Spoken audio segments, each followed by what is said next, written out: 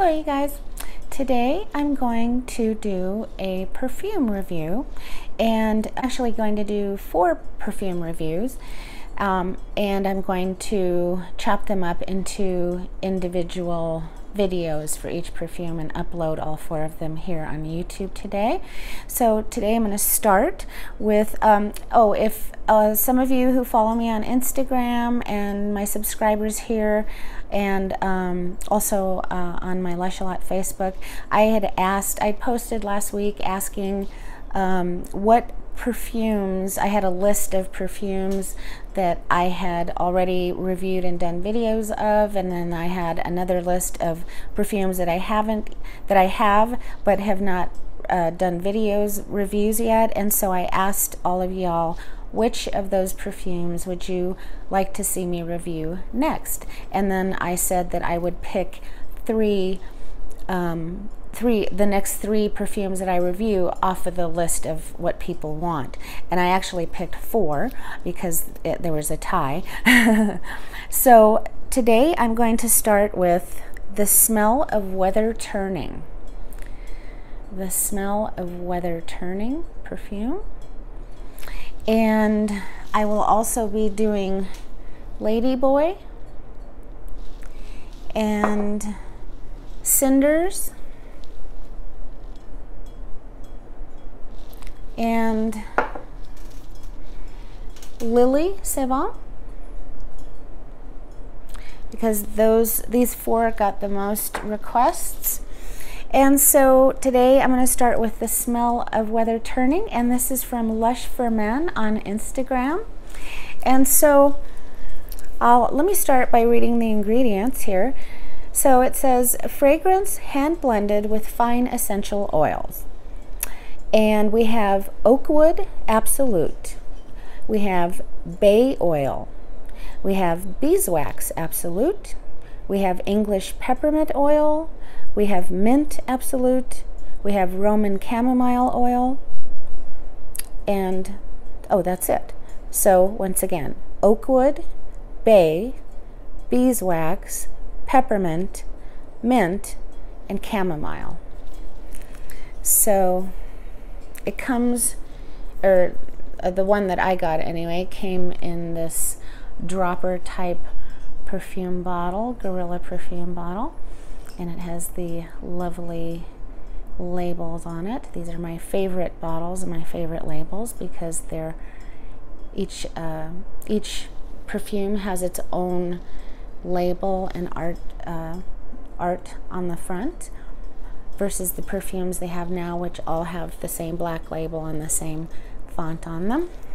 So it's a dropper type, so you can get some, and then you can get some, and then you can drop it on your skin like that. So that's what I'm going to do. I'm going to do a drop on each wrist here. So I'll show you. There's a drop. And then I'm going to do another drop. So right off the bat, I mean, they really did. You can smell the mint, first of all. I mean, you can smell the mint and that oak wood, or did I say oak moss earlier? It's oak wood. Sometimes Lush uses oak moss in a lot of things, but this is oak wood. So if I say oak moss moving forward, I mean oak wood in this case. But and the beeswax in here, the beeswax absolute, which is like the 3rd ingredient in here, to me it smells like honey as an undertone, and altogether that's what gives this that sort of scent when there's a storm coming. It's almost like like a bit of ozone and sort of a watery aquatic essence, and you know, that smell of a storm. And they've really perfectly encapsulated that scent, in my opinion anyway. in this perfume with the mint, the chamomile, and the oak moss. And oof, I mean, it's really nice. And I like the subtle sweetness, that sort of resinous almost sweetness that beeswax brings. The fragrance of the beeswax is ever so subtle, but it brings something to the blend so that it doesn't smell so astringent or so earthy and herbal. It gives it that slight sweetness. But as it dries, now the chamomile comes more to the forefront. You can still smell the mint. The mint is still there all this time. The wax, the beeswax, is taking a sort of a, and the oak moss also is taking sort of a back seat. And now I smell more chamomile and mint.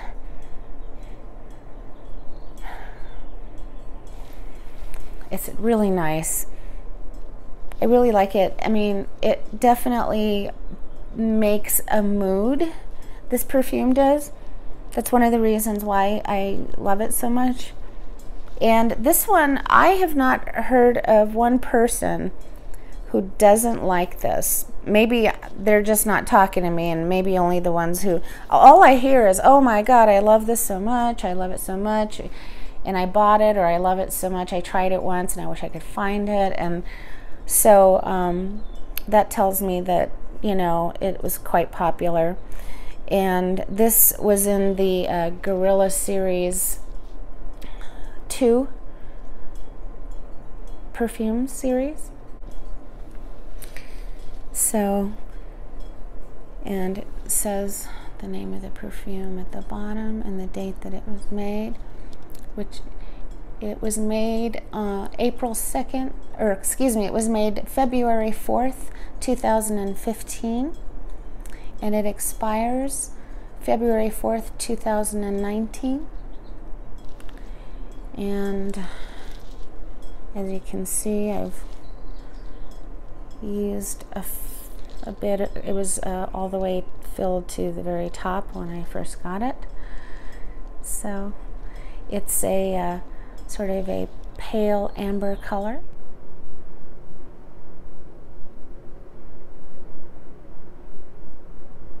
So that is the smell of Weather Turning. Here's a little bit of trivia. Lush UK makes a bath oil that they introduced in 2015, and they still make it at Lush Oxford Street, and I think in other stores at Lush UK. And the bath oil is called Oil on Troubled Water. And they used to sell it on the lush.co.uk site, but I didn't see it there any longer. I remember I was able to get about 6, so I still have a couple left. Oil on Troubled Water.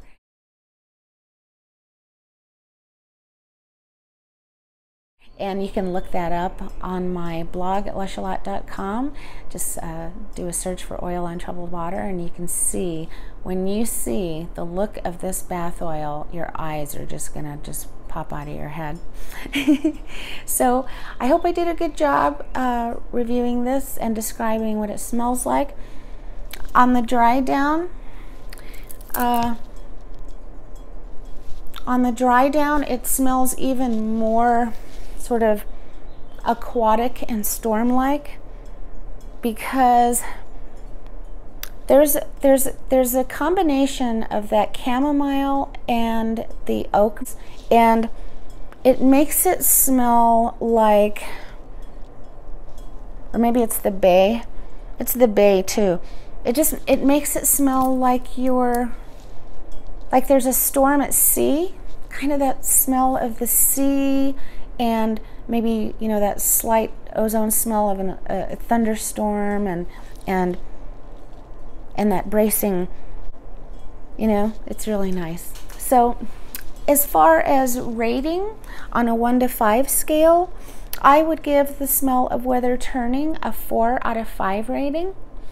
It's not your typical pretty or sexy perfume, or feminine perfume or floral perfume. This is very different. It's not floral at all.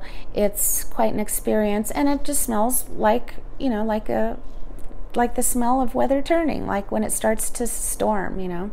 So that's my review, and if you enjoy this, please give me a thumbs up down below and subscribe to my channel, and that way you won't miss any of the upcoming demos and reviews that I'm going to do. Thanks so much for watching, and thanks for your requests, and we'll talk to you soon on the next video. Bye bye, you guys.